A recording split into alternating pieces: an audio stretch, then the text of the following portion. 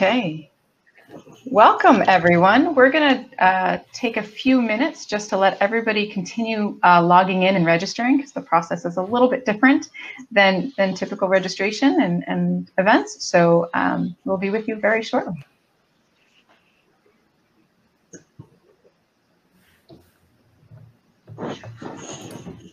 Actually, while we wait, as there are many people here, if you go to the side, I think it's that side for you, if you go to the chat feature, could you just put in where you're from, what you do? So things that would be interesting to us are, you know, what is your role, what industry are you in, and where are you around the globe? So if you're a student, you can say you're a student in the program you're in, which campus you're on. If you're in industry, what company you work for, what you do there. And so it'll say there's chat, and then you can put it in the underneath chat. You can click event, and then I will say I am.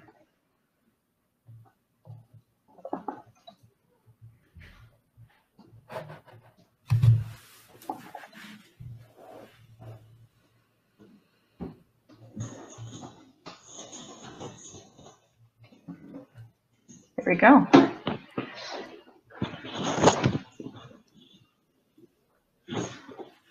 Welcome, David. Hello, Naomi. Nice to have you.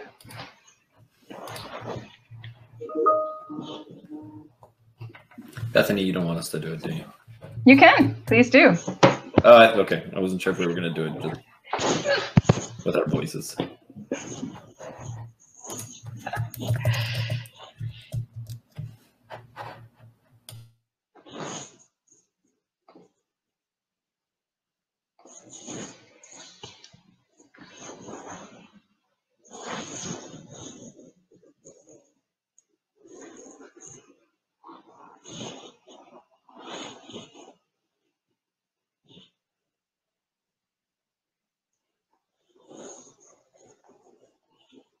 One more minute.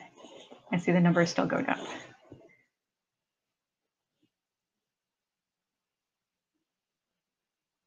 Happy to see some of my students here.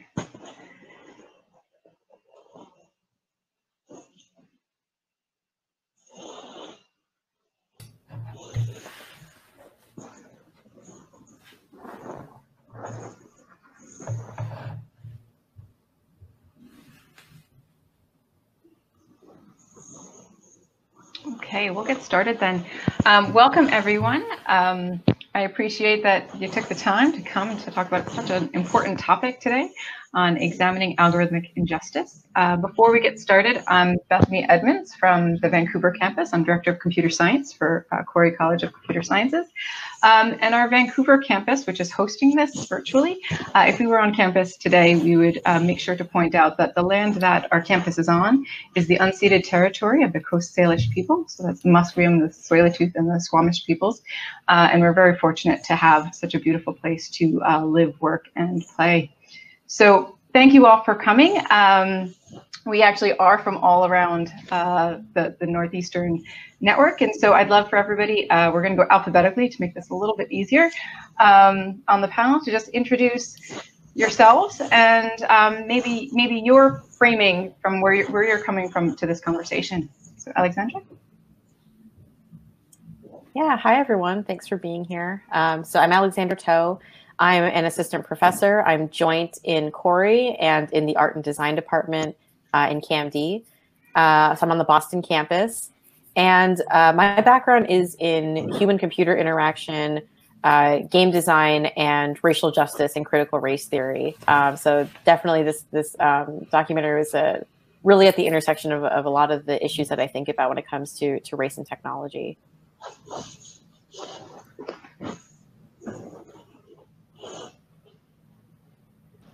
I think I'm next. Is that right, Bethany?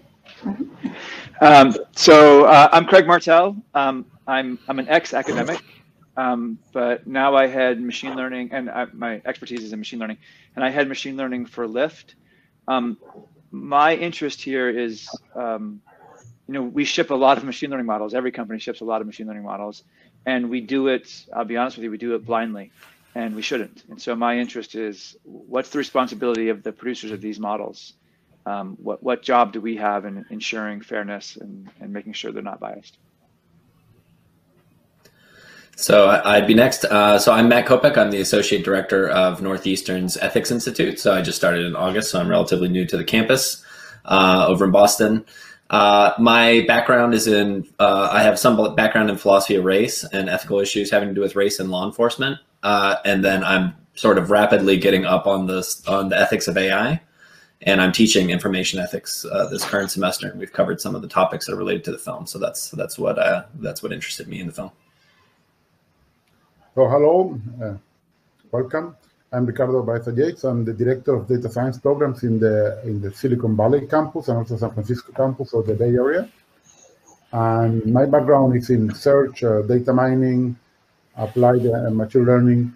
And in the last 10, 12 years, I have been working on bias of algorithms, in particular machine learning algorithms that affect people. And I'm involved in several boards and committees that basically are talking about policies to help this problem.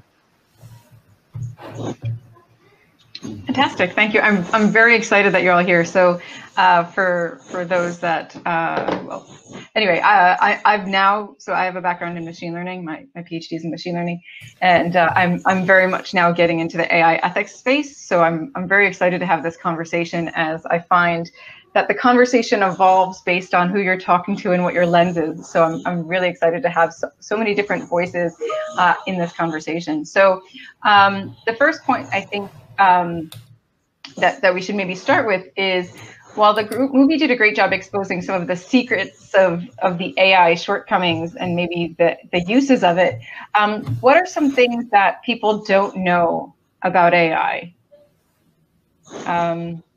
Matt, do you want to start? So well, I think it depends on who you're talking about. So whether you're talking about the people who are involved in using AI products and things like that. So I think the main thing that people don't really know is they don't know the extent of the use of AI in society.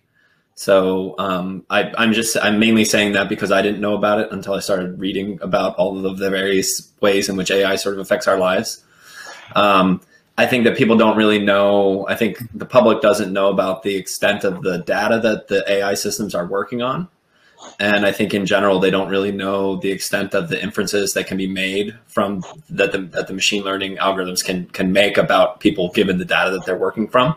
There have been some high profile stories. So like the Target story where they basically outed a woman who was pregnant they basically predicted that the woman was pregnant from, her behavior online. So there have been some high profile cases, but I think people don't generally know the extent of AI's ability to make inferences about people. And I think they'd be pretty angry if they knew how much could be inferred about us from the data that's being collected. So that's as far as the public is concerned. Ricardo, from your side? Yeah, so to continue on Matt's answer, I would say that the next thing people don't know is that they can be nudged and change your behavior. And that's shown in the movie with the Facebook experiment 2010, where more people voted just because they were shown different things in their screens. So a lot of digital nudging, and these small events basically may change your behavior, because also you have a social bias based on what other people do. In the case of the Facebook experiment was your friends. So you are basically biased also to what other people do, and then depending on your perception of reality, that may change. And of course, this is one of the main things behind fake news. But I think that the other thing that people don't know is, we already talked about people that use this tool, but there are more subtle things like digital markets, like e-commerce markets, where different sellers, different producers, or different publishers, depending on what you are selling, as music, books, items, anything, they are also affected by these algorithms, and they may be selling less or more, depending on how these algorithms basically favor or discriminate them. You bring up a really good point with social bias, right? And we a lot of times it comes up a little bit here and there. But so I'd love to hear people's thoughts on what are the various ways that social bias can actually go into artificial intelligence and technology.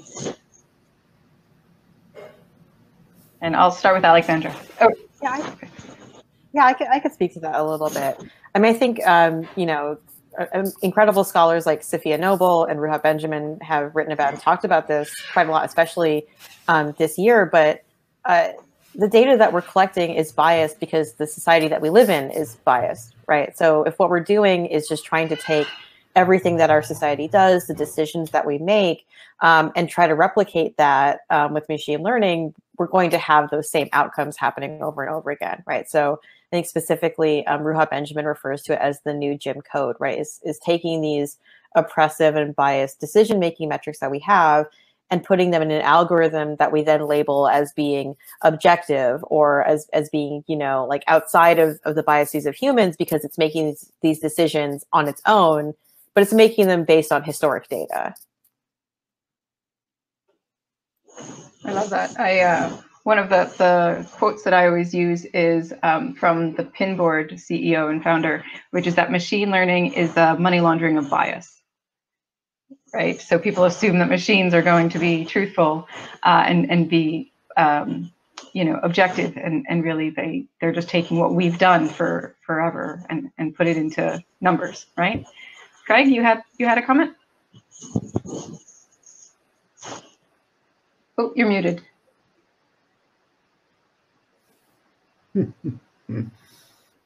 So you know what's ironic is after you told me I was muted, I said, "Oh, that would make it really difficult," as if you could hear me say that.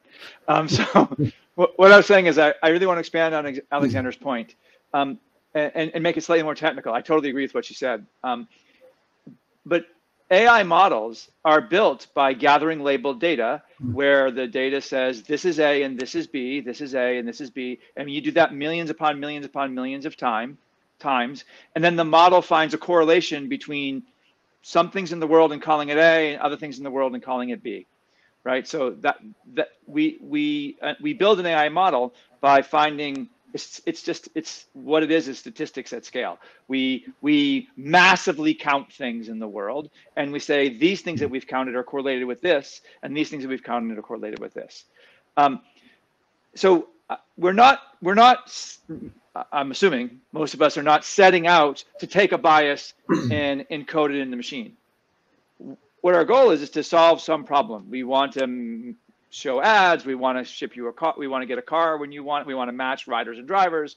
We want to help you find a job, right? All of those are the reasons we start these things, but we have to go get data. So we go get data from the past. That's the only place we can get data is things that have happened before.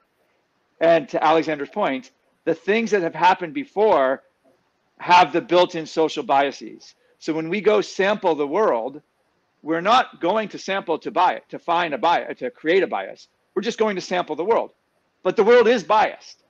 And I think it's incumbent upon AI researchers to get that piece. Most of the engineers think, well, I'm just going to go object. This is, again, I think I'm just speaking to Alexandra's piece, Alexandra's point. Most of the engineers just think, oh, I'm going to go get objective truth in the world, and I'm going to build a model that has objective truth. And it is objective truth in the sense that I'm not bringing my own personal bias. I'm just going to randomly sample. In a perfect world, I'm just randomly sampling. But even that randomly sampling is randomly sampling a set of biased behaviors from which we gathered the data.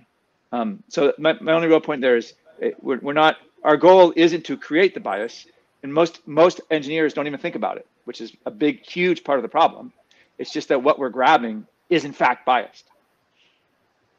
Yeah, and I think that speaks to some of what I was thinking about, Bethany, with your first question, right? Which is like part of that question was, what do consumers not know about machine learning and AI? But the other half of that question, right, was what do developers not know? And I think to me, it's like that AI is not going to save you. I was speaking with my students about this earlier this evening, actually, and I saw a couple of them are here, but right, I mean, AI is really powerful for dealing with large quantities of data. And again, these decisions and finding out these relationships that we don't know about. But if your thought is that it's going to save you time or make things more efficient so you can free up your time for other kinds of pursuits, I don't think that's really true, right? You're just automating some process that is potentially amplifying some harm, and then your time is just spent on other forms of increasing your productivity. It's not like because you've automated this, now you get to go have free time and enjoy creative pursuits. It's not actually fulfilling that role that you might think that it is.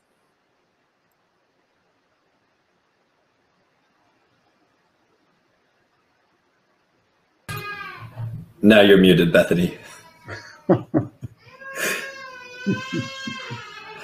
Could I add one thing to the where can the bias sneak in, or I'll just go ahead and go ahead and I will continue. So one of the things that I thought was really nice about the film is that they hinted at this and didn't make it as explicit, but oftentimes the biases can actually come from the corporate world, from the top down, by choosing your clientele. So just as an example, so I remember in the film there was this one of the cases where a woman was trying to get the soda machine to recognize her face so that she could get a soft drink. And you can imagine how there'd be technological limitations on, for example, how tall someone could be. So for example, if someone was disabled and was in a wheelchair and was attempting to use that product, they wouldn't be able to use it. And so one of the things that I think came out in a couple places is that oftentimes these corporations will choose who their clientele would be. Sometimes it'll actually be the AI that's sort of choosing who to target. And because of that, these kinds of biases can filter in as well. So for example, if you're looking to target with your facial recognition device people from a certain country or people of a certain sort, then those are also ways in which biases can sneak in. Having nothing to do with the data itself, it's really sort of driven top down. I thought that came out in the film relatively well. Yeah, to continue with that topic, I think it's important that sometimes also is missing data. So for example, you don't have all the types of faces in your data, like what Craig was saying, A and B, but you don't have an A and B from this part of the problem. So you replicate, for example, certain kind of demography and not others. And this is interesting because you have some biases also when you choose these demographics, because these are closer to what your world and people you see, but you don't consider the whole extent of the problem. Now when I mentioned social bias for the first question that you make, Bethany, I was thinking on the cognitive social bias, in the sense that we can be influenced by other people, so in our own decisions. I was thinking, like, if you go to e-commerce and you see that there are 500 reviews that have 5 stars, I choose that because 500 people said that. But maybe those 500 people are half fake, and that's why Amazon keeps suing people for doing fake reviews, because they're getting paid for that.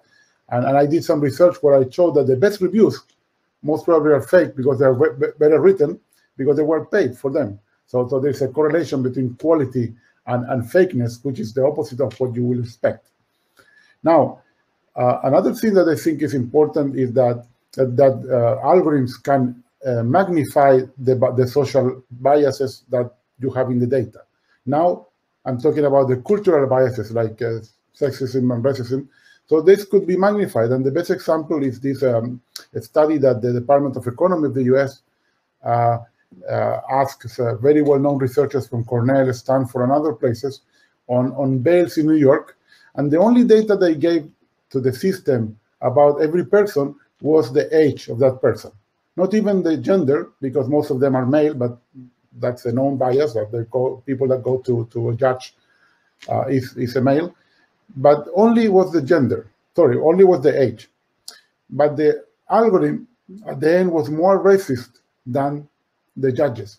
So racism was encoded in the data in other ways that are very hard to understand, but the system captures. But the amazing thing that even I would prefer that algorithm is because there are some difference between algorithmic decisions and human decisions. So algorithmic decisions are fair in the sense that even if the algorithm is racist, for 2 people with the same, let's say, problem or case, you will get the same answer. So the answer is deterministic. Human decisions are very noisy. and sometimes noise can be even worse. And for example, there's some known work that if you see a judge after lunch, that's the worst time you can see a judge, because if they didn't have lunch, the result would be bad for you. Maybe the best time is just after breakfast in the morning, depending if the person slept well or not. There are many external factors that change the behavior of people, so they are not consistent with their decisions. And Daniel Kahneman and other people have really studied how noise changes. So sometimes we have to choose maybe between a biased algorithm or a noisy human, and that choice is not very easy. So depending on the case, I may choose the algorithm. Ricardo, I actually agree with everything you said, but I'd like to, maybe we can agree on some nomenclature. I don't actually think it's fair to call it a racist algorithm. I mean, there may be racist algorithms where racism is actually encoded in the algorithm, but for all the things we've been talking about and things in the movie, it was biased or even racist data. I don't think the algorithm itself is inherently racist. For example, if you trained it with unbiased data, it would not perpetuate the biased past. And I'm curious what you guys think about that, but I'm a little uncomfortable. It's slightly inflammatory. So yes, no, I understand your point, but if the bias is magnified, the algorithm is also partly responsible of that. If it's the same, I agree with you. So there's no problem with the algorithm. But one problem today is that there are many biases that are produced by algorithms, especially in the user interaction with people, that people really are not aware of. For example, nudging would be one case. And this is a problem. Also perpetuating racist judgments about how long you should be in jail, for example. Yeah, and I'm saying that if you have an increment on the bias, the problem is in the algorithm, not in the data. So my problem with that is it's solvable by changing the training data, and you don't actually have to change the algorithm. So if you change we're not actually we're not pinpointing the problem if we call it a racist algorithm. It's racist data, and yes, the algorithm does perpetuate it, but we can solve that by sampling correctly. We can actually do a set of behaviors to try to overcome that bias, and it won't perpetuate it without changing the algorithm itself. So I'm worried that we're saying that we're going to think the solution's over here when the solution's over here. Well, but I disagree with the people that say that only the bias is in the data. That even famous people is saying that, and I deeply disagree because I have many examples where the bias comes from the algorithm, and I can give it to you. So no, I'm in agreement with you that the bias can magnify. And I'm more than happy to be wrong. So correct me, no problem. I'm in almost Bethany. I'm in agreement that the algorithm will perpetuate and magnify the biases from the training data. But what the statement I'm making is, if we had unbiased training data, it would be okay. The algorithm wouldn't then create a bias. So that's why I was worried about calling it a racist algorithm. In this example, maybe you're right, but we need a proof saying that basically this magnification exists only because there is some bias in the data, but you haven't proved that too. Fair enough. Fair enough. But there are other cases where all the bias comes from the algorithm, and these are the most important in e-commerce, like popularity bias or exposure bias, which are the ones that really people are not aware of, and they're dealing all people, not only depending on race, gender. All people is basically suffering this kind of biases. And it's good to disagree. We're in a panel. We have to disagree. No, I have no problem disagreeing.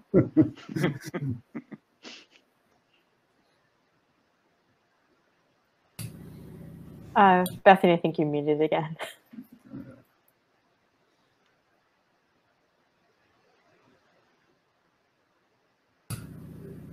Oh. So I was just going to add one. I was going to add one more thing too. So I agree with Ricardo. One of the problems is that you don't have access to unbiased data when you have a history of the results of oppressive behaviors. And so it's hard not to call that, especially in a case where it magnifies racist tendencies. But it almost doesn't really help to sort of say, well, if we had unbiased data, then the algorithm wouldn't make these kinds of judgments. Oh no, it does. Because you just don't have. Because you don't have access to unbiased data. You can't go through the historical data and erase all of the traces of no, but you can sample behaviors. differently. You don't have the access to that. You can be aware of the biases that create that. So if look at in the movie, it started off with facial expression not working well for the darker the skin, the less well it works, and works well for males and doesn't work well for females. And IBM retrained, resampled, sampled differently, and had a very different distribution. Being aware of the bias in the data allows you to actually correct for it. You can actually go sample differently. When we shipped search, image search at Dropbox, we engaged with ERGs to search for problematic situations. And when we found problematic situations, we went and sampled differently so that we could train those problems away, not away. So how would you do that in the case of like a recidivism prediction algorithm? How would you go through and sample differently to erase the effects of that racism has taken on people's employment prospects, wealth, effects of the police on people? So I think this is where we need to basically. I think you both are right, but not always you can apply sampling, correct? Because of some problems are very hard to sample in an unbiased way. But there's even more. In some problems, we don't know what is the right value, so we don't have the right reference value. For example, if someone asks me what should be the right percentage of women attending this panel, I would say 50%, but it's just because it's what I believe, but maybe I'm wrong. So depending on if, for example, we are trying to influence policymakers, because of the bias we have in society, we should have more men watching this. It's very hard to know what is the right reference value to sample right when you have biased data. I agree, and Matthew, I agree with you as well. I think this is a separation of concerns, though. I think these are policy questions, which I am going to say I have a strong opinion in, but I'm not qualified to answer. And so I think that's a policy question. And Matthew, if we can't sample correctly, I don't think we should use the AI. Like if we're not, I'm okay I'm with that not in the case of recidivism prediction. I'm not taking the engineer should win perspective here at all. In fact, I'm saying engineers be hyper ethical, and if we can't actually come to a decision about what the right policy is and sample it so it doesn't produce bias impact, that's the important part. Sample so that it doesn't produce bias impact, then we shouldn't ship it. Can I quote you? Absolutely. I don't know what good it'll do you, but sure. So I have a question just following up on that. Like as we have many developers and people that are going to school in computer science on the call, like, is it the programmer's job to decide when something should be deployed or not? Or is it the organization's? Like, whose responsibility is that? All of ours. So my attitude on this one is that I think programmers have an obligation not to work for companies that they would predict are going to do things that are unsavory, unjust, immoral, etc. Just like I think that's true just in general. So for example, like the example I was thinking of when you had sent this question was if you were a genetic engineer who was working on like a rapid gene test for Monsanto or something like that. So, and you kind of could predict that the way in which that company was going to use that technology was to go around to all the little farmers whose crops are getting sort of cross-pollinated with the genes of Monsanto seed, finding out who's doing it, and then leveraging legal cases against them to basically shut them down or force them to start using Monsanto seed. Like if you kind of could predict that a company was going to do that sort of thing, I think it's on you to not work for a company and not to develop those sorts of technologies. And I think with a lot of the big tech companies now, I think it's becoming more obvious that a lot of them are going to do kind of unsavory things along the way. So I think that it's increasingly becoming the responsibility of coders and programmers to sort of do research on what the companies that they're thinking about working for are actually engaged in, because I think that is on them. I think. So let me add to that was in the movie you can see that I think was the ethics of people that changed the ethics of companies, because after a lot of people and also the public, the press and all that complain about, for example, facial recognition, then you had companies like IBM, Microsoft, and they forgot to mention all the companies that basically had a ban, a temporal ban on selling software, facial recognition software. And also this year, ACM, where I belong to the US Policy Technology Committee, also recommended to basically temporarily ban facial recognition software because of the same reason, because the data, the training data was not the best one. And also, even if IBM fixed the problem, they fixed just that problem. We haven't fixed all the problems, and we don't know what are all the problems. So there's a really great conversation going on in the chat that I do want to point out. So in response to Matt's comment, there's a question of whether, is that coming from a place of privilege where you get to choose where you work, and what does that, and so I kind of want to pivot a little bit to say, that programmers often come from a certain demographic and don't necessarily see the impact of what they're doing, or that they're coming from this particular place. And I do also want to recognize that, like, on this panel, we can't get everybody from, we weren't able to get everybody from every demographic. So how do we actually, whether it's as programmers, as product managers, or that, how do we actually make sure that we open that conversation so that everybody is able to inform, either letting us know where these problems are coming about, because maybe it's not impacting me, maybe it's not impacting my family, and as a programmer, I don't actually know the implications of my software, or just an awareness. So how do we actually open up the dialogue to get to listen to different viewpoints and to get a better understanding of the implication of our work? Alexandra, can I start with you? Yeah, sure. I mean, right, there's a very real conversation about basic needs and people's ability to take care of themselves. But I think that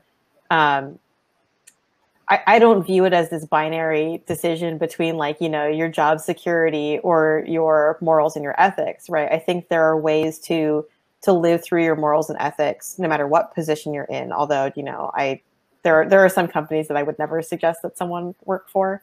But in terms of our responsibility to look at the impact of the things that we're creating, right? I mean, I think the very bare minimum is that it's your responsibility to care about the impact. And I think that for some of us, that sounds really obvious, but it's not obvious to everyone, right? Especially those of us who are in academia, who have chosen a career path in academia, right? Our job very much is to research and to innovate and to create new technologies that are capable of doing really interesting, incredible, novel things. And I do have colleagues who, when pushed about, like, well, have you thought about the impact that this might have on people? Sometimes the answer will come back that it's like, well, if I didn't make it, somebody else would. And I never think that that's an appropriate answer. It is your responsibility to think about and work through the ethics of what you create or what you study or what you build. And certainly, if you make something with all the best intentions and you try to think through all those problems, and someone does take the thing that you make and manipulate it to do something that harms other people, I mean, it's not that responsibility is completely on you, that it is, your fault that what you built is manipulated. But you do bear some responsibility to speak out about those things then and say, like, this is not what I built this for, or I don't think this is appropriate, or to just be vocal when those manipulations happen.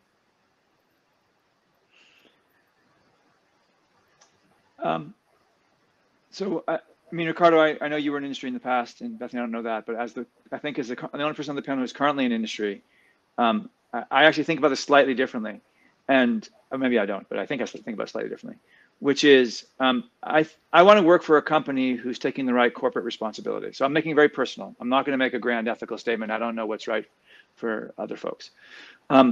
What's right for me, though, is to work for a company that wants to do it right. And so I take it as my ethical responsibility to tell people what I think the right thing we should do is. And if the company I'm working for doesn't want to hear that, or doesn't engage with me in a conversation about that, then I'm not going to be interested in working for them. I want to point out a company that I think is absolutely nailing it from the perspective of trying to do ethical AI. And it's a really fascinating one. And And we can all probably get a virtual beer and talk about this company afterwards. But it's the company Axon. Axon makes the taser.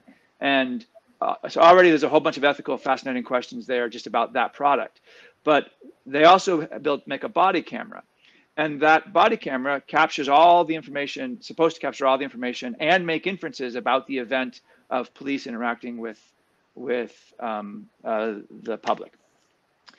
They have an external panel that they bring every AI model to, and they will not ship that model unless that external panel says yes. And in addition, there are some models they won't ship even if that panel says yes. And if I remember correctly from talking to them, on that panel are police officers, members of the public, elected officials. Both sides of the public and the police are represented, and the governing bodies are represented on that panel. And maybe I'm idealizing it, but let's just take it as ideal for a moment. And then those folks have to say they need to say yes, you can ship that. And they have a huge debate. Oh, and what I really love is the builder of that model has to go to that panel and tell them why they're building it and what's the benefit for building it and what are the potential costs. That kind of conversation, I don't know the right solution. I don't know what model should ship or not ship. Those are very deep ethical questions. But I want to work for a company that is willing to have that kind of conversation, ideally. So that would be my personal stance. So can I add to that? Yeah, I'm still kind of half in academia and half in industry. Oh, sorry, so, I didn't. No, but I agree completely with you. I also, maybe with age, every time I'm more concerned to be in a company that is ethical. Like, for example, another good example for me will be Apple with privacy. So using differential privacy and not logging everything from the user, which is also important for me because there are too many companies that know already too much from me, from my data. But, so also we need to distinguish between the ethical responsibility that we all have and also the corporation has with the legal responsibility, which is a different one, depending on the current laws in different countries is different. And then when Bethany asked who should be in charge or who should be like looking at this, for me, I think we need new ways to develop these technologies, because you gave a good example about the board, but basically that you can only ship a model at the end if the board approves, like a ethical board for an experiment or for research in the university. And by the way, someone in the audience is on that board, so we can ask them if I got it right. So that was great. Tracy Cosa there. But I think we need more than that. For example, maybe too late when you get to that board with the model, because you did a mistake and you lose a lot of money that's not good for the company. I think you need to have contest points where you challenge your assumptions that may trigger these problems very early, like after the design, after the first prototype, after the first A/B test, and then finally the one that you mentioned after the model.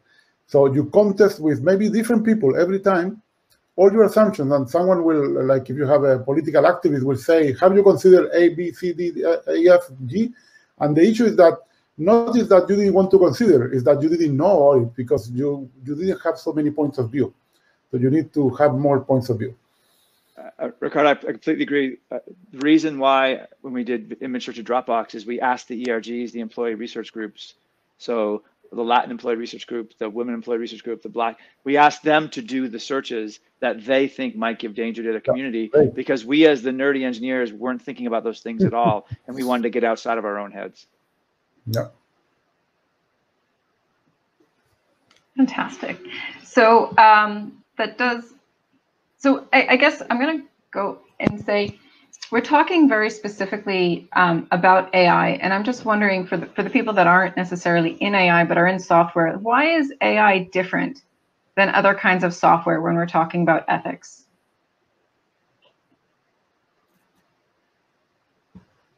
Go ahead, Matt. Well, just because it's more of a black box than most other technologies, and so you don't exactly know what's going to be spit out once you unleash it on the world. That's the main difference, I think.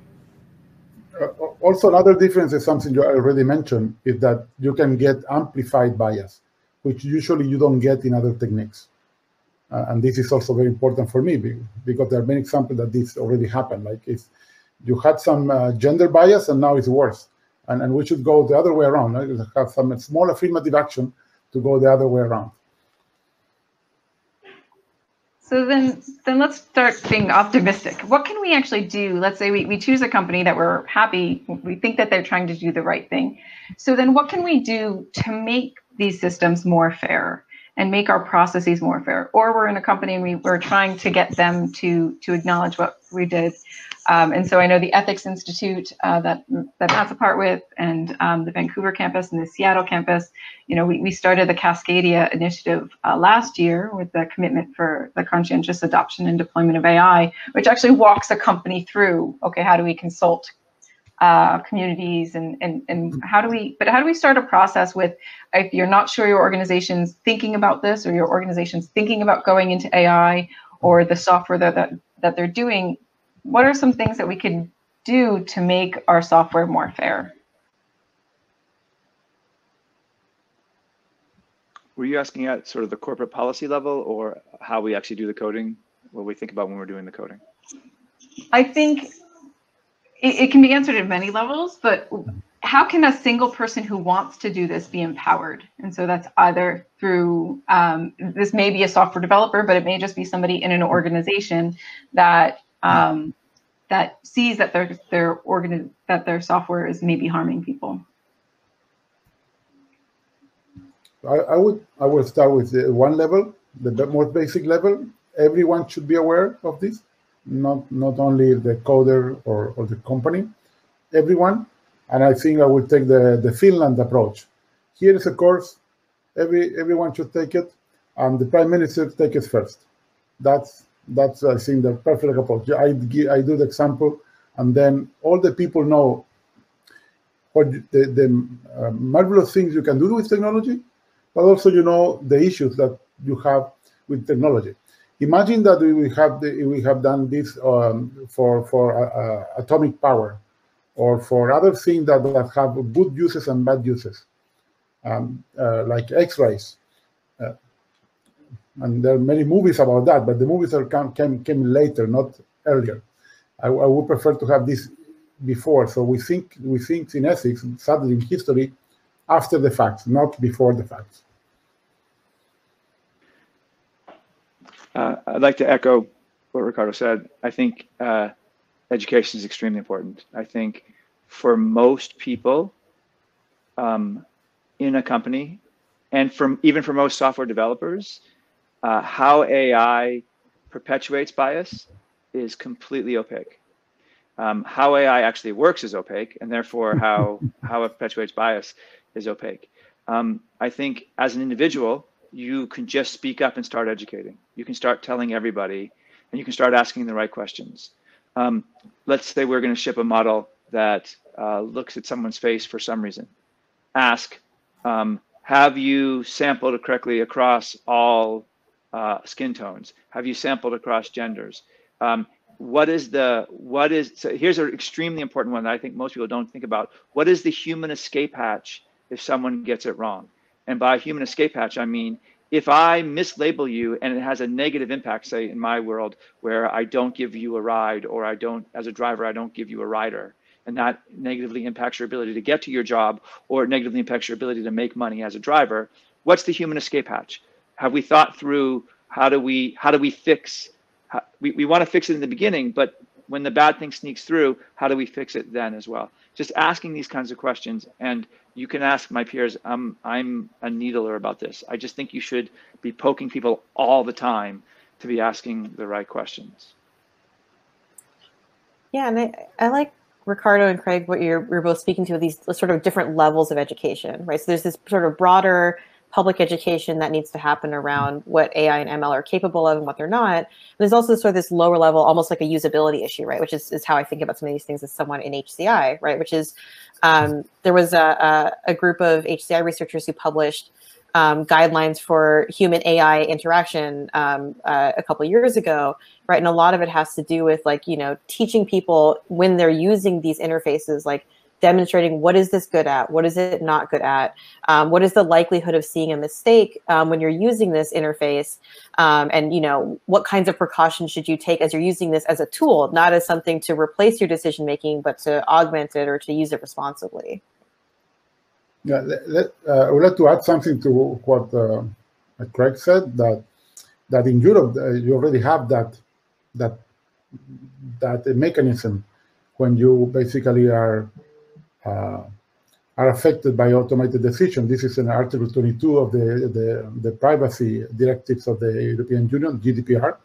And basically you have the right to contest the decision. And I'm sure you're aware, but recently, I think it was like less than 2 weeks ago, 4 Uber drivers, 3 in the UK and 1 in Portugal, sue Uber in the Netherlands, because they are based there in Europe, because an algorithm decided that they were cheating and they lost their jobs. And this was using this article of this law. And this is being used already this year in many cases. So basically, sadly, instead of having like a human in the loop where you have a person you can talk to and solve the problem before it goes to the court, this is being used to go to court to basically say the algorithm mislabeled me. So Ricardo, I think that's awesome, and GDPR is a huge step forward for the world. But I like that. The GDPR is all good. Yeah, I know that. I don't. Let's not go down the rabbit hole. But I actually agree with Alexandra. When I say the human escape hatch, I meant much more short term. Like suing someone takes forever. Yes. I mean, if I were to deny a ride, what can I do right now? Alexandra, I love your point. What can the UI tell me about why the decision was made? How can I contest it right then? Is there anything I can do to help inform the system that they got it wrong, and have a human immediately jump in between? Most companies don't like that because it's expensive, but I was thinking much more in these sort of short loops, Alexandra. I really liked it. One of your students posted the guidelines, by the way. Yeah, I agree. I mean, this is very important to have a way to complain right away and be heard. That's another faculty, by the way, not one of my students. Oh, sorry. They refer to you as doctor, so I made the assumption it was a student. You have a bias there, Craig. I do. I have tons of biases. I'm kidding. Matt? Yeah, can I just add something about the education? So I think doing formal courses and things like that, probably, I don't know how feasible that would be, but one way that we actually could educate the public is by essentially changing the regulations on how tech companies are required to educate us about how they're going to be engaging with us.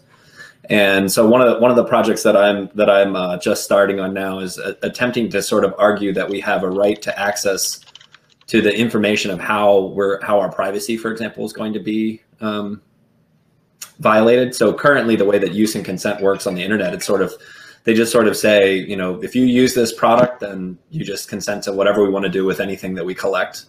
That's sort of the model. And if you were to try to sort of go through and actually figure out how exactly am I being treated by this company, it would be impossible, because there'd be thousands and thousands of pages of, because the data is being collected from one source and then it's being sold to another source and it's being sold to another source. So if you were to actually track down all those documents, very few people would have the time or the knowledge to sort of figure out exactly how you're being, engaged with by this corporation.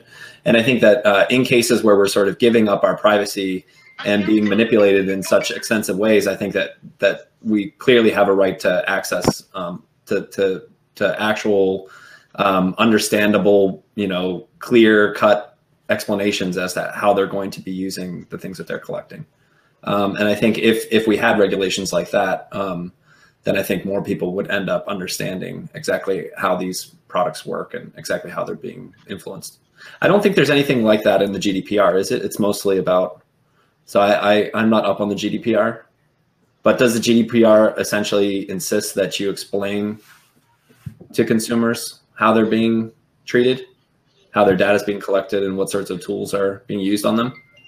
There is a part on explainability in the Article 22. So basically, you need to explain the decision, because if you can explain it, you may decide if you have to complain or not. Because otherwise, it's like complaining because I don't know how the decision was taken. But I think doesn't cover all the aspects you are mentioning, because it only covers the aspects of the current decision and not, for example, how the data was gathered. There are many things that are more important, like in the 7 properties that an algorithm should fulfill that ACM did 3 years ago. And basically, the first point is awareness that we're discussing now. But all algorithms don't have these 7 properties, so they don't explain, they're not accountable, and so on. Yeah, I think something like Facebook should be required to explain to you that they might affect your voting behavior, for example. So Matt, I don't know how I feel about that. All of the rest of us are saying it's education. Did NU not send you the thing that we're educators and we're supposed to say it's education? She's kidding, Matt. Well, we need to raise policymakers who can actually make this happen, because there's, I mean, that's the thing. So this is, I mean, this wasn't one of the questions, but so I guess this question was sort of about broadening the way in which people could be involved in how these products are being created. One thing that I was thinking about is, I mean, the amount of lobbying that these big tech firms engage in is massive. And figuring out a way to get, political movement on any of these things would be extremely difficult. So I don't know how feasible it is to get these kinds of things passed through ballot measures or things like that. But you definitely need to raise the next generation of public policy folks to sort of figure out how we can actually get this working. So that's education. But before being positive, I'm going to go a little bit more negative on this and say, even if people had the education, right? Some of these software companies that we talked about before, people are starting to know, and it's not necessarily changing their behavior. Do we really trust that people are going to do what's best for them, right? Even if we were able to tell everybody this is how we're using your data, do we really think that that would drive to companies not flourishing or not being as big as they are? Or like, do we really think that should the consumer and will the consumer actually make a difference in this, even if they're fully educated? You're asking, do we need regulation? Essentially. I believe so. And for example, yes. This year we had the regulation in the US on facial recognition, and GDPR also regulates many aspects of this in the European Union, and every country is doing these things. Yes, of course, we need to. I think they would vote for regulations before they would vote with their dollars with regulations. So there's a lot of research on people's unwillingness to give up social media. So I just deactivated my Facebook account and I feel much better off for it. But I'm very tempted to go back on. Like I'll sometimes type it into the actual search bar. Oh, I just friended you on Facebook, Matt. Come on, join. I was forced to get onto LinkedIn because of this event, because I think Ricardo's page was on LinkedIn. So now I've been sucked back in. But yeah, but there's this strong tendency. So you have to pay people a ton of money to give up social media. So they're not willing to pay for it much. It's one of these weird paradoxes. So Cass Sunstein talks about this in his new book, Too Much Information, if anybody's read it. But yeah, he talks about how, if someone says, how much would you pay to be on Facebook per month? People will pay like $2. And then they'll ask, how much would you have to be paid to be off of Facebook? They'll say $100. And so it's one of these weird things. It's kind of like an addiction, right? Yeah, I have a paper on the opposite, how much social networks should pay you to be there.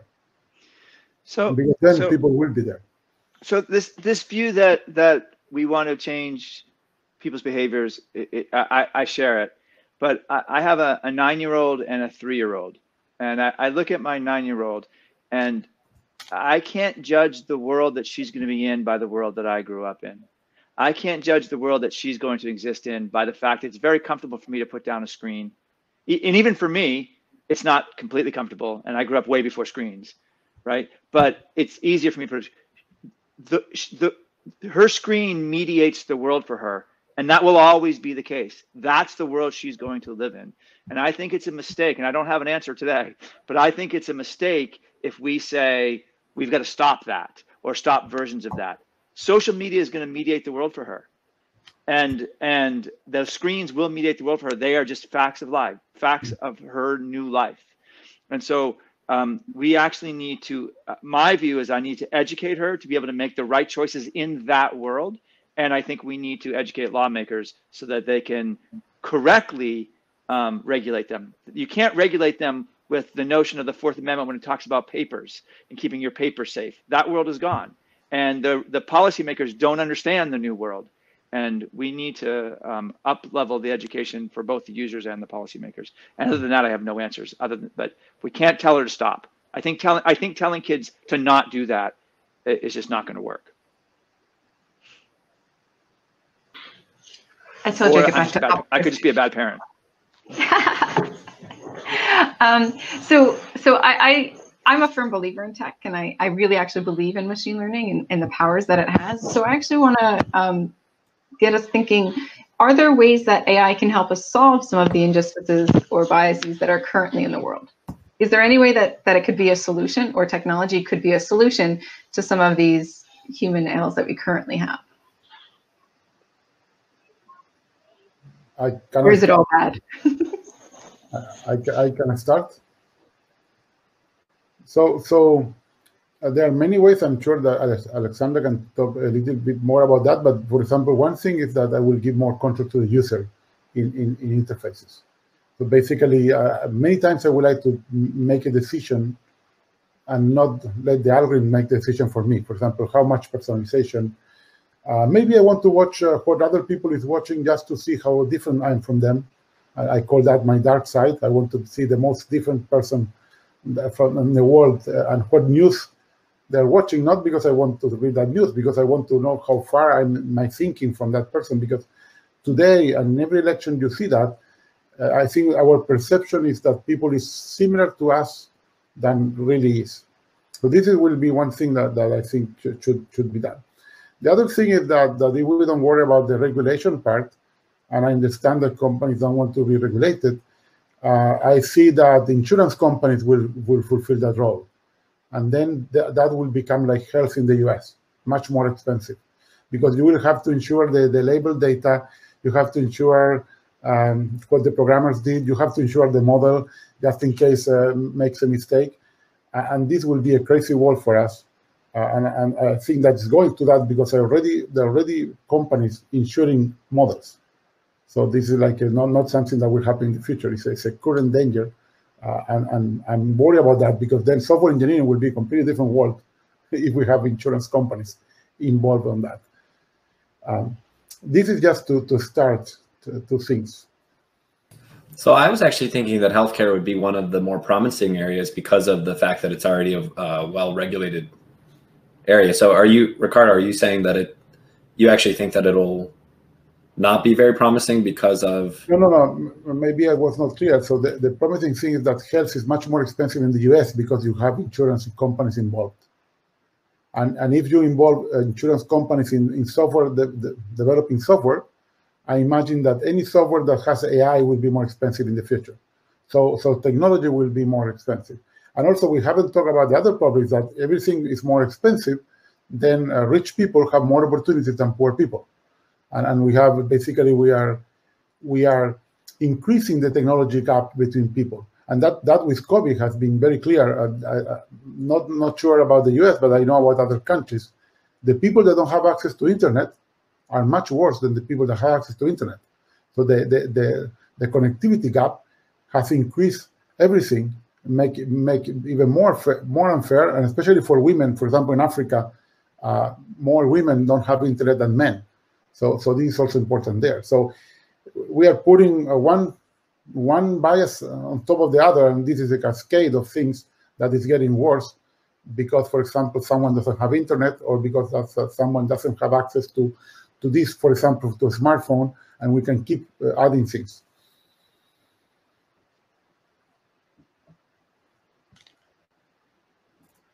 So then should we just ban it? No, I'm very positive about technology. I'm like you. They say that you have to be optimistic to be in Silicon Valley, and that's what I am. So it's like a black hole. But we need to be aware. We need to be conscious of how we use. Oh, by the way, I think maybe a great answer I heard last year from Khoury. We should have machine learning helping us dealing with all this, so we can have our own. He called it armors of AI. And the only advantage that our armors of AI have against the big companies is that we have more data about ourselves. So this will be like an interesting thing. Like if someone will create me something that will put me aware of things that I'm being biased or other people is biasing me, that would be great. I'll take the opposite stance. I don't see any good in machine learning or AI. I'm done with it. I'm not interested. I mean, you know, like there's because I think some of the conversation we're having, some of the conversation I'm seeing in the chat, right, is like, well, if we can learn how to responsibly use it, if we can learn how to responsibly care about how it affects people, but it's like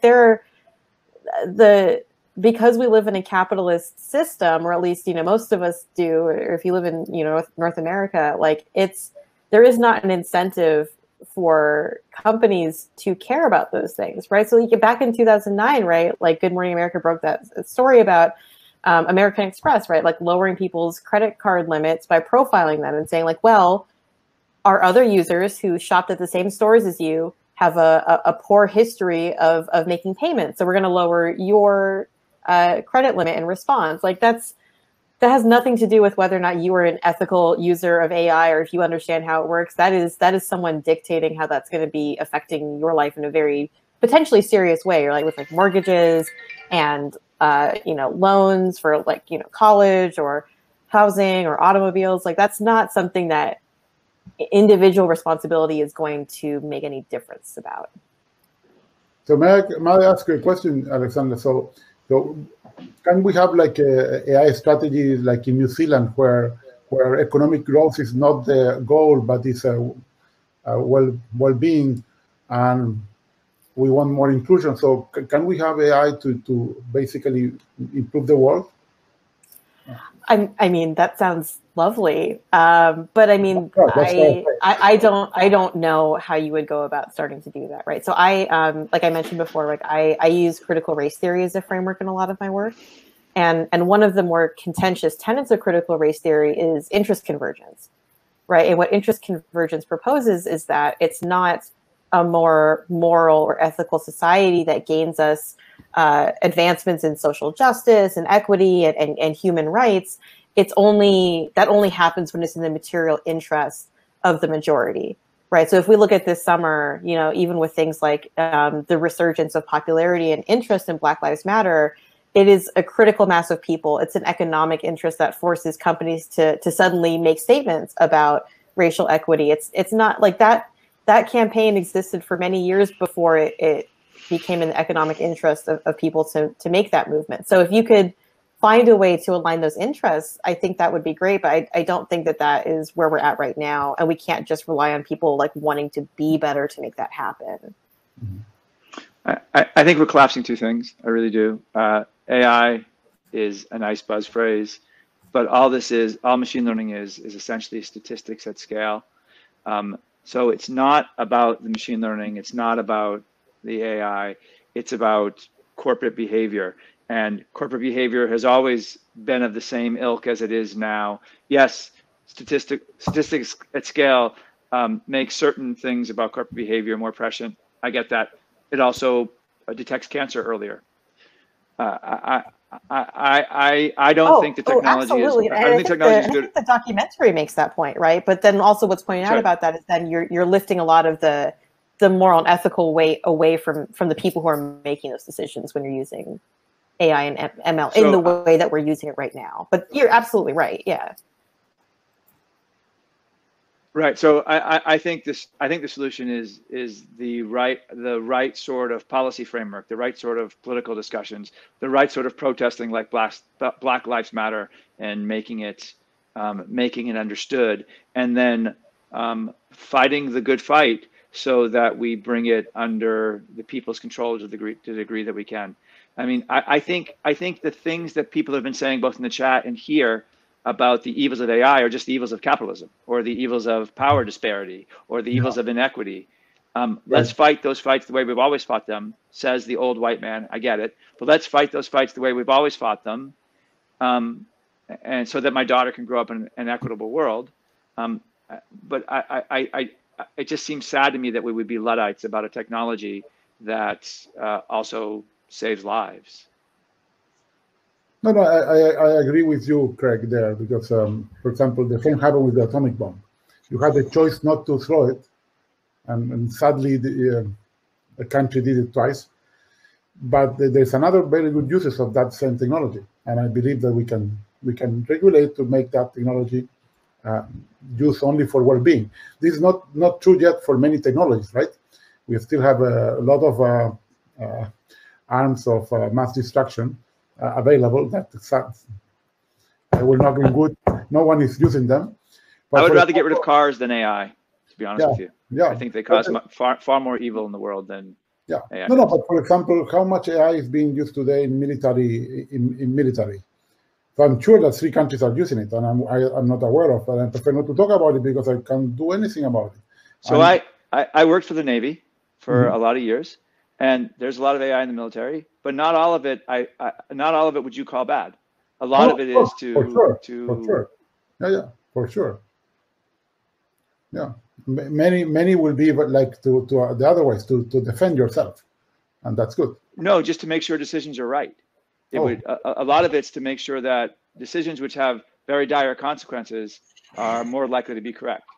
Yeah, and there's a very good example in the movie of this, when this Russian person didn't press the button to retaliate, and that was a software problem. That's luckily, I'm not sure how much was he aware of the software problem, or because they don't say it in the movie, or was because of just being completely ethical and saying, I will not destroy the world. Okay, so speaking of inequities, I think now is the time to maybe turn to the chat and let them start asking some questions, give them some of the power. So okay, so let's see. What are our thoughts?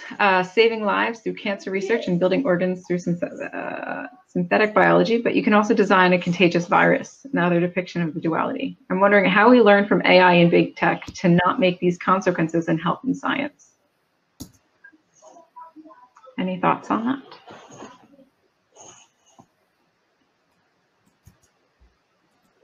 So I'll take that a little bit.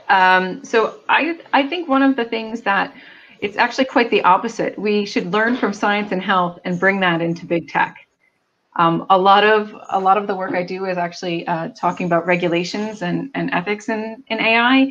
And I think a lot of our problem is assuming that computer scientists know what we're doing.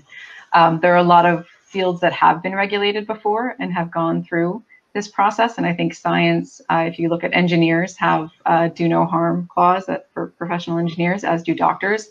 And I think maybe we should look the other way personally and say, where are these fields where we've made sure that we're doing the right thing, and maybe bring that into tech. That would be my response to that. Yeah, so an example from the AI CS students that I was running an ethics module for, somebody brought up the good example of how self-driving cars, they're not just allowed to just throw them on the street. They have to pass through all these hurdles, and society seems to have a very good control over whether they're going to be allowed on the road or not. But that's just not true with a lot of the other algorithms that are just unleashed on the world. And so if somehow we can have something more like driving regulations applied to some of these other algorithms, I don't see why they couldn't be reined in quite a bit. Well, somebody's asking, should software engineers be regulated like doctors, if we're saying it's the programmer's responsibility? So not necessarily the resulting solution or software, but maybe it's the people. So I mean, that's the parallel that I like the most, is like examples of pharmaceuticals. So for example, if you have a particular drug that you say is going to cure cancer, you can't just, start prescribing it for something else that it wasn't designed for. And I think that's one of the large problems with AI, is just that the tools are employed for other reasons that you would have never seen. So I think having similar kinds of regulations would be a good step. In the movie, I don't remember the name of the author. I know her, but the name went away. But she asked for FDA for algorithms. So basically, we need to have an FDA for algorithms. And for example, already Helsinki and Amsterdam have an office where you can basically register algorithms. And there are several recent European AI strategies that the one that was just, and I belong to the committee that is doing this in Spain. They just released it today, the first version. They're asking for a government office to basically to register algorithms where people can later audit and say, okay, you said that your algorithm did this, let me see if it's true or not. It's not like the FDA, but it's a first step for this. And I think this is at least this step we need to do if we want to enter in a real regulation.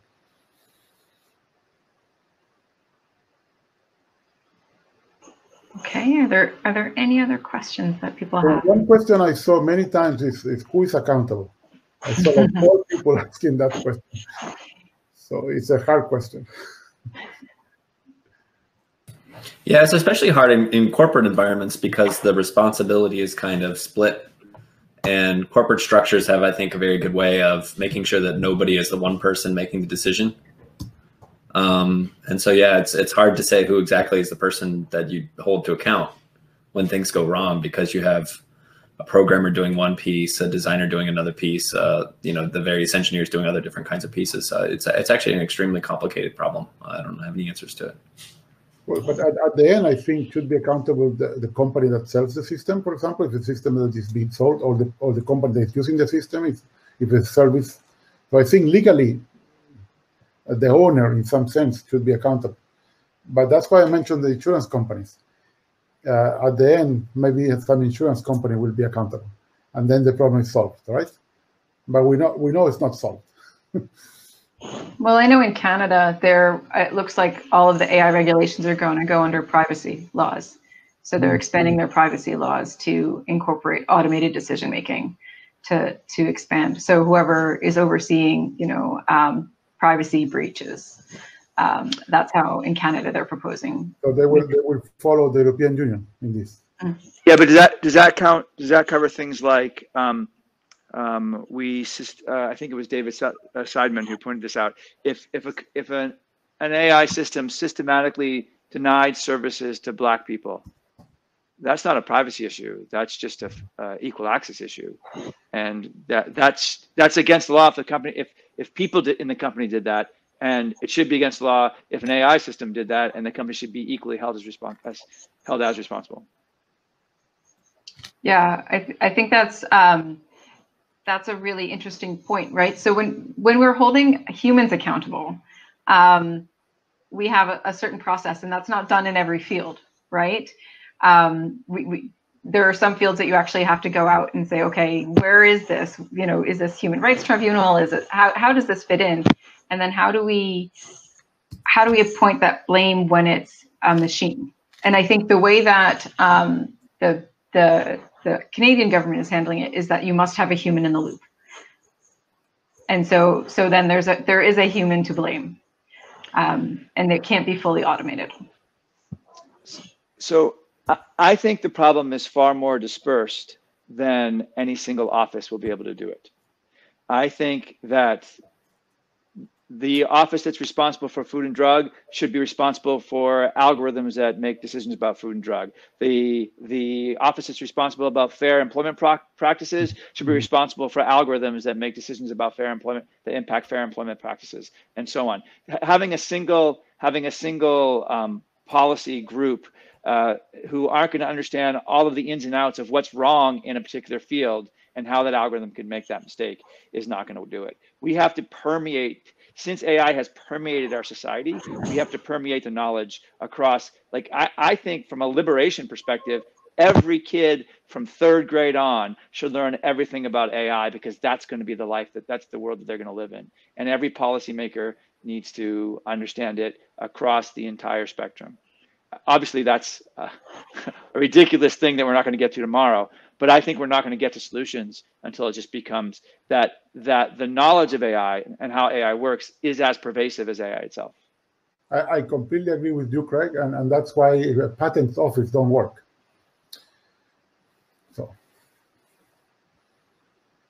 So we've solved capitalism, AI, and patents all in one group. That's excellent.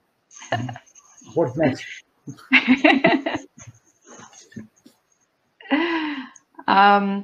Does anybody, so I'm going to go back to the chat and see if there are other questions that people are interested in, or if there's any topic that we haven't circled back on from the panel. Sorry, I have one here. Where do you see us in 10 or 20 years if we continue to persist to allow biased AI in the way it is now? While we're waiting for another question. I'm really optimistic. I think we'll continue to have the kinds of summers we had this summer. People are going to rise up against it, and I think it's going to force corporate change.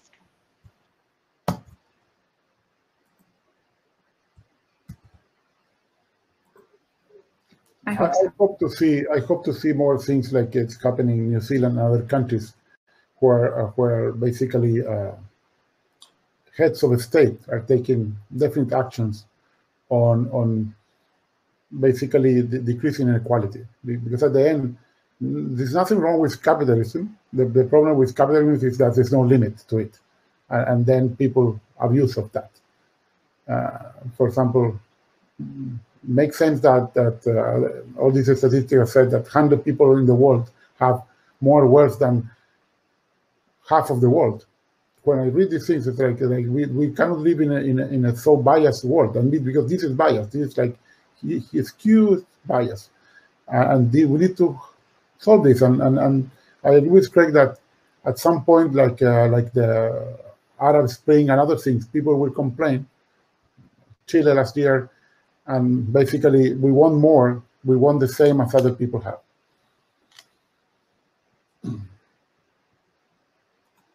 But we are becoming very political now. It's not AI. Alexandra and Matt, I'm really shocked that you guys didn't rise up against my response saying that it's all going to be great and rosy in the future. Is that what you said? I did not read that was what you said. I said that that the people are going to fight back. I heard mass revolt of the people, which I'm excited about. That doesn't sound rosy, but it sounds great. Yeah, I just haven't seen the willingness of people to stop enjoying the conveniences that they get from the products that are affecting them. So, like the cancel Facebook movement had made a little bit of a stock blip, but people still use Facebook, and it's sort of spreading everywhere. So the more people learn about the bad effects of these sort of corporate used AI systems, it doesn't seem to, it's just not making people give up the conveniences, I think. So that makes me a bit skeptical. I don't think people will rise up because they haven't already when they found out about the negatives. I took it as an ironic comment, Craig. So I was not sure if you really meant that or not. No, I actually do. I think that, but I don't mean it that the world's going to be rosy. Okay.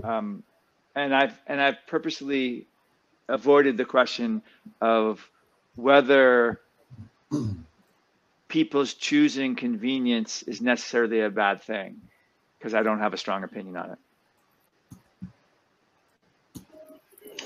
So I think one thing that I'd like to do to wrap up here, because we still have over 50 people here engaged, and it's been a fantastic conversation. But I think since it seems a lot about personal responsibility at this point.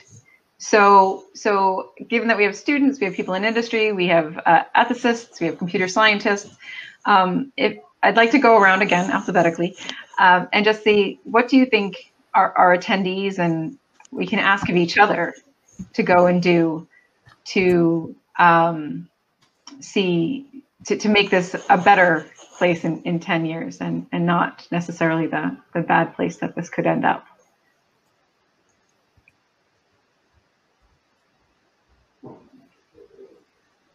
I'll take a very academic stance on that, which is that I think that there's a lot of power in doing multidisciplinary and interdisciplinary work. So, as I said, right, I am a computer scientist, but I'm a computer scientist that speaks to people in the digital humanities and communications and ethnic studies, right? And I think that there's a lot of that great critical work about these systems that we're talking about. Those conversations are many years old in these other fields that have been watching what we're doing in computing and saying, hey, that's really not okay. We need to talk about this. So I think forming those kinds of cross-disciplinary coalitions, I just want to remind everyone out there who feels overwhelmed by these issues, you do not have to start from scratch, right? If you are able to partner with people you can get a lot further and do a lot of really great work, and you don't have to feel like you have to invent the future all on your own.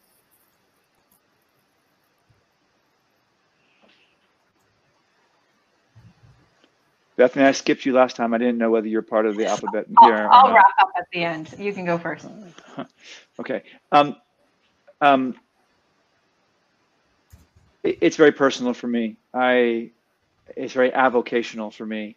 I don't think I'm going to have an impact at a policy level. I don't think I'm going to have an impact at a capitalism level. I don't think I'll have sort of like inventing the system that comes next. That's for the youth, and I'm excited about that. I think that the thing you can do is educate yourself. The reason I teach at Northeastern is exactly for this reason. I think the more people know about the technology, the more they can make informed decisions about how this technology impacts their lives. And I think that both externally through my avocational efforts at places like Northeastern, but also I think about it internally in the corporation. Like, I think it's incumbent upon all of us who work in this field to not let an opportunity to educate someone slip by, to not let an opportunity to complain about bias slip by. I sent 3 emails today that said things like, how did you sample this? Did you make sure you covered all skin colors? Did you make sure that you that this isn't going to have an inordinate impact on someone's ability to make money or access to resources? And I think this is incumbent upon all of us to educate ourselves and ask the right questions. Which sounds kind of pie in the sky, but I think it's what I can do. So just to build off that, I think there were a lot of good comments after the one inflammatory thing that I said about programmers being responsible. So, but a lot of people mentioned a very good point, which is that speaking up and educating people has different risks for different people, and I totally agree with that. So, what I was trying to say originally. So this is just to have a philosophical diversion. So. Just saying that you have a moral obligation not to do something, I don't think that means that you shouldn't do it, all things considered. It just means that it's pushing you in that direction. I think that a lot of the students that are on this thread will have a lot of choices about where they end up being employed. And I think finding out about the corporation or the corporation or company or wherever they're being employed, maybe it might be an NGO or something, finding out about a little bit more about what they do and what they've been implicated in, I think is something that is worth doing, and then making the choice that's right for them given their circumstances. So I think that's the first step, is making sure that you're sort of working for things that are pushing in the right direction. And then the other thing I'll say is I think it's everybody has an obligation to themselves to get off social media. The research is just piling up. It just seems to be bad for everybody. But that's just a personal obligation to yourself, I think, not necessarily to the world. So all social media, Matt? Even Twitter is bad? Yeah, that's what seems to be what research is finding. It's generally bad for you. No, I do research on that. That's why I understand that even for me it's hard to live the world that I have helped to construct. Right? It's like leaving your partly your baby behind. I would say that my would be a very pragmatic message. I think all these problems start by understanding your own biases. So you need to do like a little bit of conscious thinking, saying, I want to be aware of my limitations, and many people don't know them until they're aware of some bias. So, for example, even if it's encoded in language, so some people don't even notice when they're saying racist things or sexist things because they're encoded in language until someone points that out and and becomes known. Remember, things are not obvious until they're known. There's a book, a former colleague of mine on that. So things are not obvious until you know them. So this will be the first step, and then I agree with you. And if you can work in a company or NGO that is trying to improve the world, I think that's what more people should do. But not always you have alternatives. That's an issue. So for example, I think it was David that said, what happens if the only job you can get is in a company that's not ethical? What do you do? It's a tough question. It's a very personal question. I will not say what should be the right answer. So what I'd say is exactly what people did here, which is listen and like Alexandra said, get a group of people together that are different and have different points. Because I think that's one thing that's really lacking. And it is one of the downsides of social media that we've heard about, is that you're not exposed to different people. You're not exposed to different viewpoints. You're actually gone down a rabbit hole. And so I really appreciate that people from all different areas and research disciplines were able to come together and disagree and agree on this topic. And I really appreciate that. It's been a fantastic discussion. What I would ask the attendees to do is, if you look on the other side, for me, it's this side, I don't know which side it is, there's a networking component. And so the reason why we chose Hopin, which is not a technology many of you have used before, I don't think, it actually has a networking component. So you can get to know and meet the people that are here, and we can do some chatting and actually have some of this discussion. There's been a fantastic chat in the actual stage chat, but if you go to networking, you can actually go through and it will introduce you as if you're walking down the halls and introducing yourselves. I actually like it better because it's less awkward to actually go up to somebody and start a conversation, because it actually says, I'm looking to meet somebody, and they will introduce you and pair you up just to introduce yourself, say who you are, and maybe some comments. And it's limited. So if you don't like the person, it also will stop the conversation after 2 minutes. You can continue it if you want, but you're only stuck for a maximum of 2 minutes. So it's a great tool. So thank you all for coming, and please enjoy the networking part of the session. Thank you, Bethany, for moderating. Yeah, Great. Yeah, thanks, Bethany. Yeah, I really enjoyed it. Thank you very much.